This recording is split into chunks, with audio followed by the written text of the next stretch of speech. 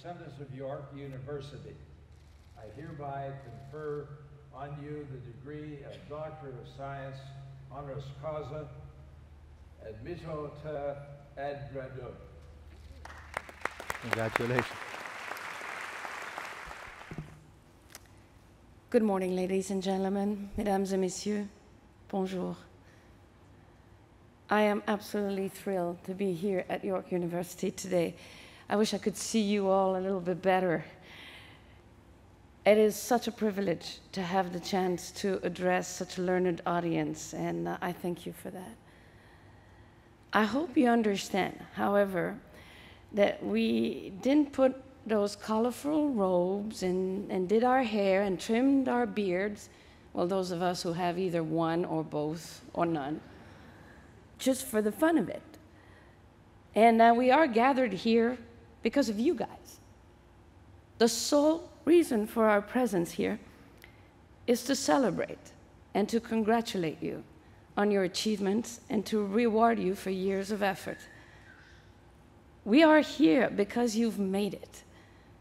Through perseverance and dedication, you have completed a rigorous academic program. You have achieved your milestone, and perhaps most importantly, you have given yourself one of the most fundamental tickets to the road to success, furthering your education. So this is indeed a great day. This is a time to celebrate, to pat on the back, to jump, scream, have fun, and then to brace yourself. Because after that, meaning tomorrow and subs, it's time for payback.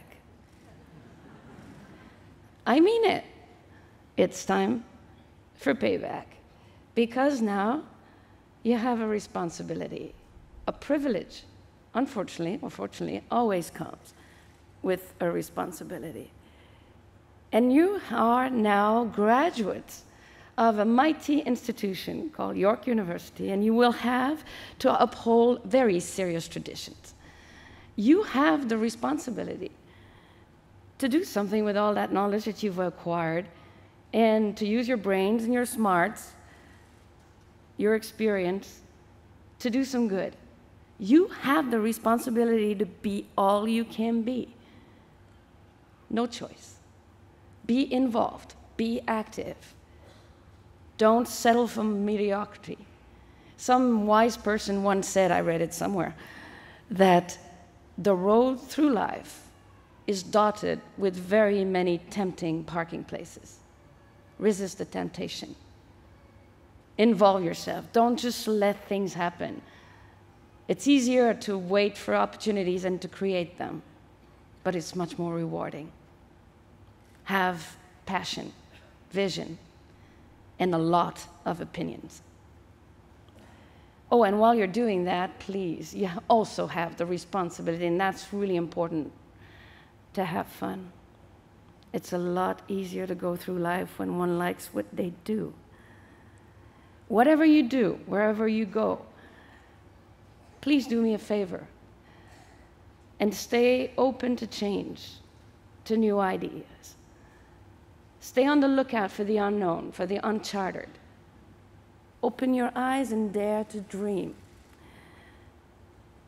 When I was a little girl growing up in Montreal, from French-Canadian descent, I remember watching on TV those guys. They would go into this big white rocket, put their spacesuit, and then fly to the moon.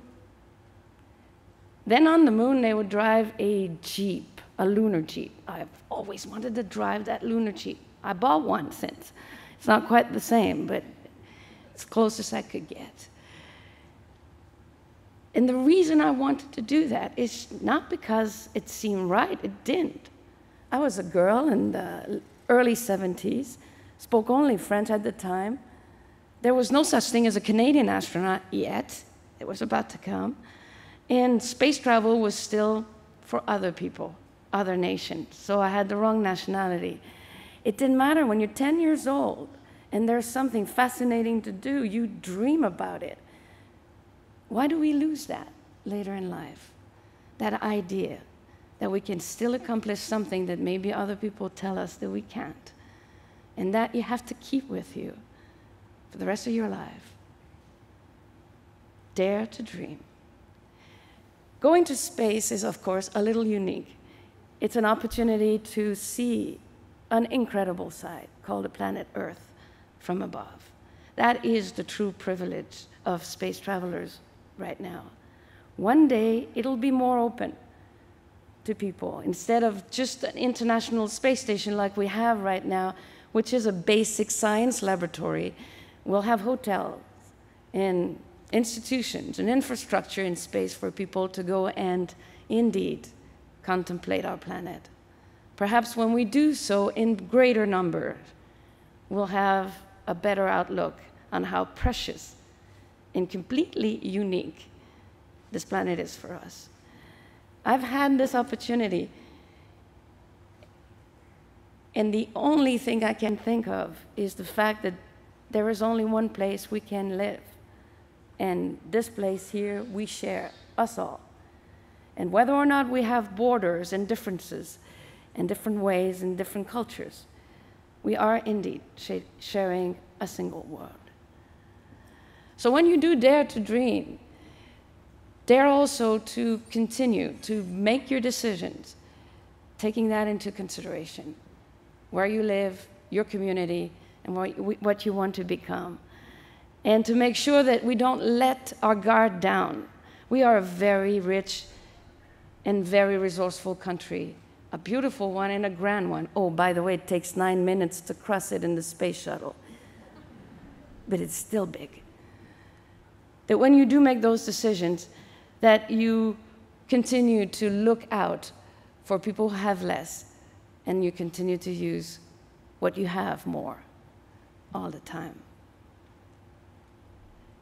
Hopefully, all of you will take that opportunity. You have no reason to miss the boat.